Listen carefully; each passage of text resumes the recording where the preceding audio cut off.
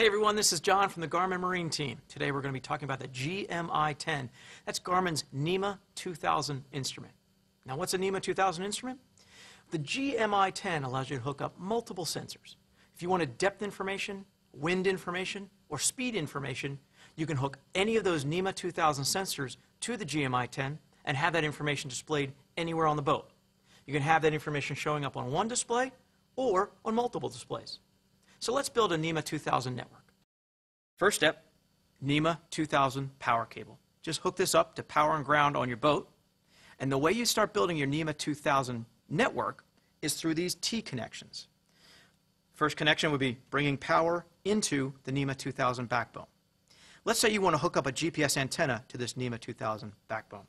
What you do is add a second T connection and then add in a drop cable to connect your GPS antenna.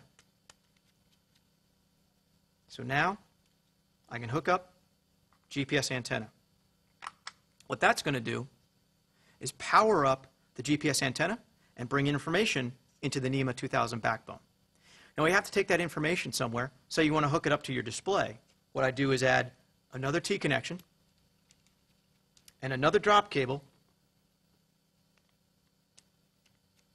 And then I connect this to the back of the display. The last thing you need on the NEMA 2000 network are terminating resistors. You need to have a terminator in both ends of the NEMA 2000 network in order for it to work properly. A male end and a female end. So here's the GMI 10. We can go ahead and mount this anywhere we want on the boat. Now let's say you want depth information on screen. Everybody knows how critical it is to have correct depth information. The way you do that is hook up a NEMA 2000 IntelliDucer to the GMI 10, and now we've got depth information on screen. If you're a sailor, you're going to want to get wind information, including wind speed and direction. The way you do that is to hook up Garmin's GWS-10 anemometer into the NEMA 2000 network. Once that's hooked up, now you can see wind, speed, and direction right on screen. If you're sailing upwind, we have a close-hauled gauge, and if you're a racer, we even have a built-in timer. For the power boaters that want to measure how much fuel they're burning, Garmin has developed the GFS-10.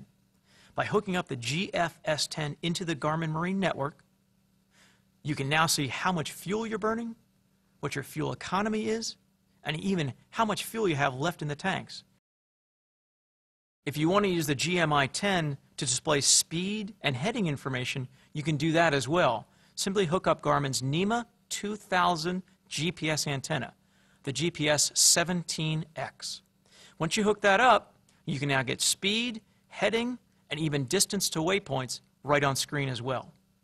If you want to, hook the GMI 10 to any of our network displays, and it can repeat the information from the network display.